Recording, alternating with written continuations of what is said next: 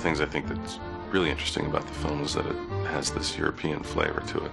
The art department on this film spent a lot of time studying French faces and French culture. To find out what makes French people move and act and talk, etc., like French people. And actually the shoulders are much more involved, and it's a little more all-body inclusive language. We're working on doing our homework to be a little more authentic with some of the gestures, especially with the chefs.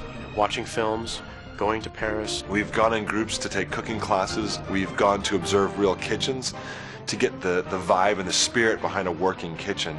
We've studied the way people move, not only on the small details, the way they fry things, or the way they'll saute, or the way they'll use their rags to clean things up, but also as a whole, how the whole kitchen will move as a body. It's like a living organism. It really is this choreography, this dance, that everybody has their spot and they're all doing their thing, but they're all doing it together.